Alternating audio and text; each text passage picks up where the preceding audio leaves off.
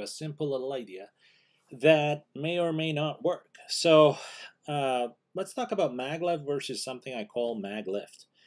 Uh, okay, so maglev, we know what they are.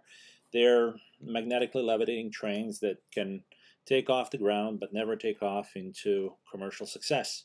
Then we have things like this, where the magnets are in like a U shape, that's Japanese style. We have the German style here, or with some magnets here and here, but uh, that's all good and well. Um,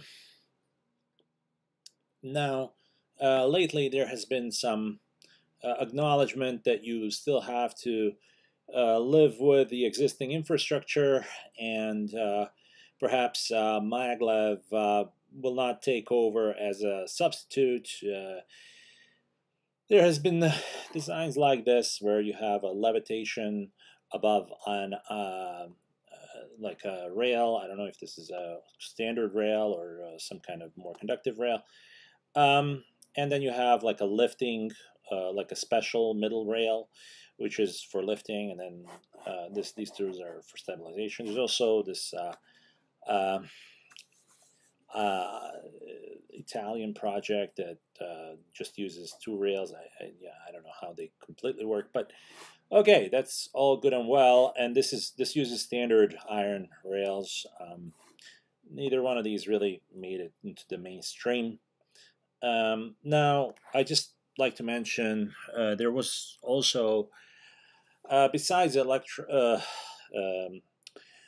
besides like an electromagnet or superconducting magnet, you could also use a permanent magnet to do this. There was an American project in the 90s that used the Hallback array. This is basically a bunch of magnets arranged like this. This is the north, arrow pointing north, and you arrange it like this.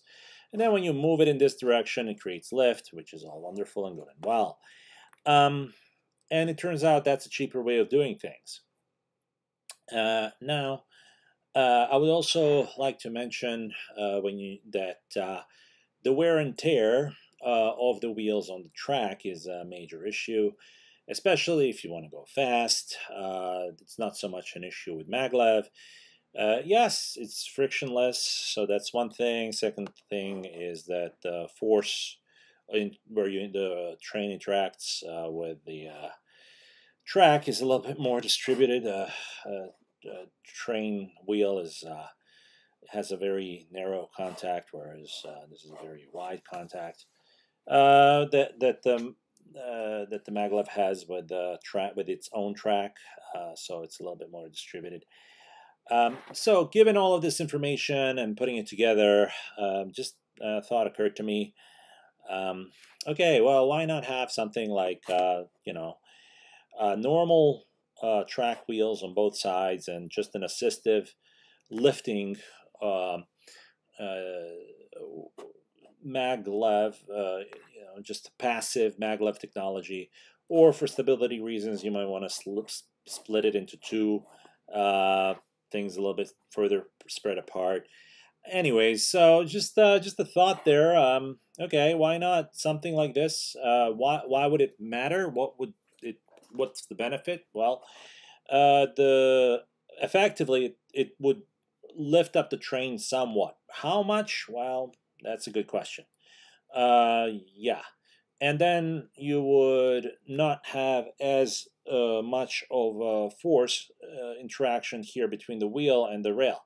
Well, that's all good, right? And well, it turns out if you want to go fast, the faster you go on a train, the one of the biggest limitations is the wear and tear you get on the track and the wheel.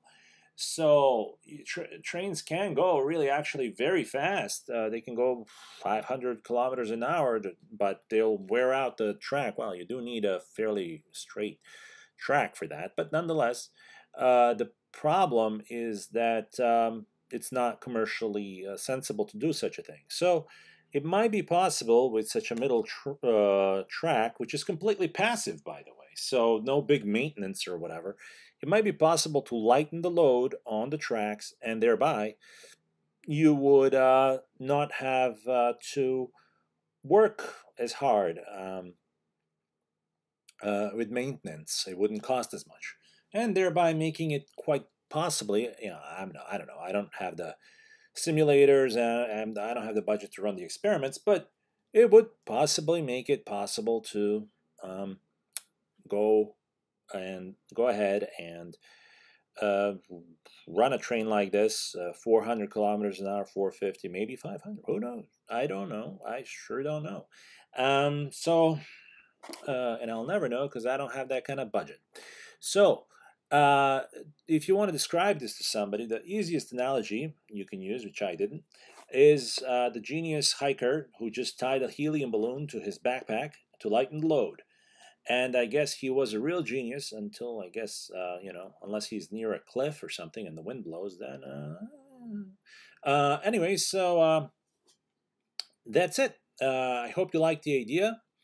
Run with it if you can, and make it into a video, make it into a video game. If you can make it into a company, that's great. Good for you. All right. Best of luck with everything. Bye.